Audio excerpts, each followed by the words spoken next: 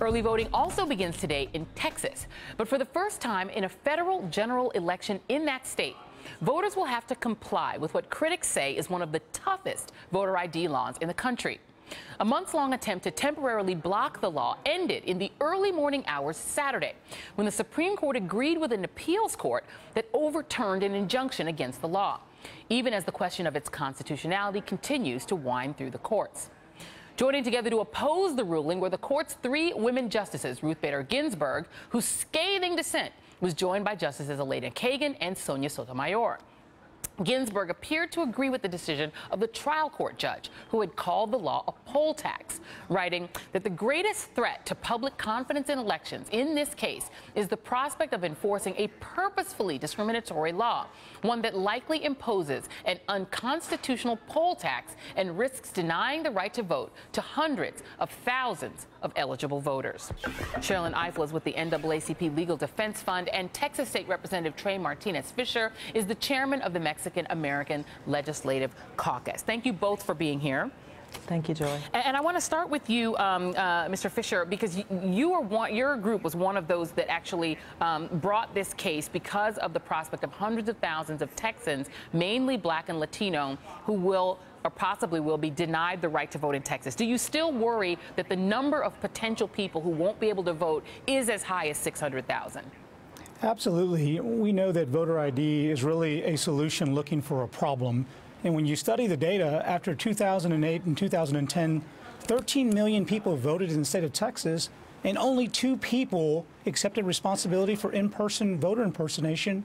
But we know that over 600,000 people today are registered to vote in the state of Texas, but do not have the forms of ID that they need to vote in this election. And it's extremely unfortunate. And the decision, doesn't sit well with me and lots of people in the Lone Star State. And when you talk about those acceptable forms of ID, let's quickly go through them. In Texas now, as of now, you can vote with a driver's license, an election identification certificate, I'm not sure what that is, a Texas ID card, concealed handgun license is good, a U.S. passport, which very few Americans have, a U.S. military ID, or a U.S. citizenship certificate. Not acceptable, a college student ID card or a voter registration card. Sherilyn Ifill, explain to me how it is possible that a voter registration card is not valid ID, and was that the reason that the dissent was so scathing? Because that does seem a little bit odd.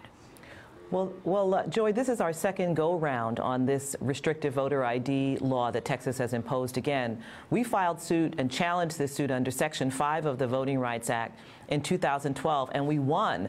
A federal court then found it was the most restrictive voter ID law in the country. It was only the Supreme Court's decision in the Shelby County voting rights case in 2013, which essentially removed the power of Section 5, that allowed Texas to reimpose the same law that had already been found to violate the Voting Rights Act. And so we had to now file suit again. And what's really remarkable about this case, Joy, that I think the listeners need to understand is that when Justice Ginsburg surmises that hundreds of thousands of voters will be disenfranchised by a law that is discriminatory, she is not guessing.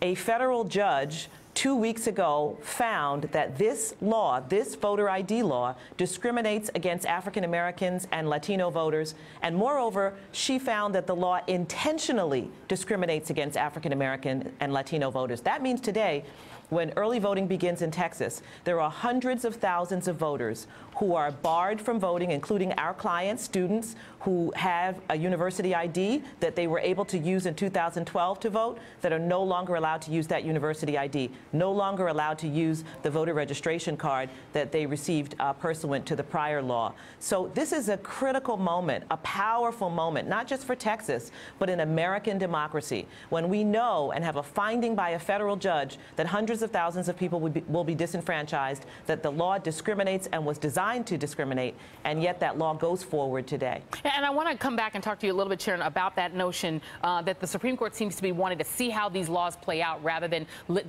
taking into account a trial court's finding about the intent. But before I do that, Representative Martinez-Fisher, let's talk about that for a second. You're in the legislature. Was it your sense when this law was being debated that it was being intentionally put forward to reduce turnout among what is now essentially a minority that is a majority in Texas?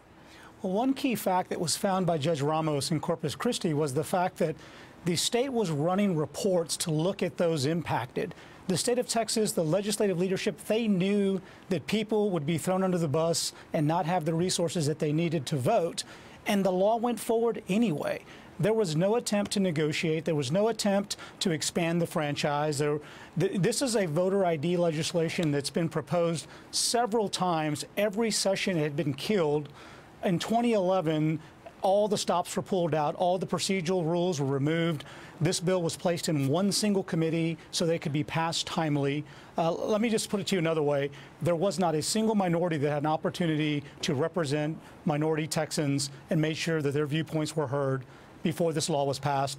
And the result, you see it in Judge Ramos's opinion, 147 pages that says this amounts to intentional discrimination and a poll tax, and it is not good legislation. And Cheryl, I think that is what is really chilling to a lot of people, is that you did have this extensive trial that your organization, participated in litigating that does seem to have been summarily dismissed by the appeals court and the Supreme Court, just set aside. And when you look at the record of the court, having cut early voting, allowed early voting to be cut in Ohio, ending same-day registration in North Carolina, saying that's fine, allowing a new voter ID law in Wisconsin, which they actually did do some action to delay it being for this particular election, and now allowing this.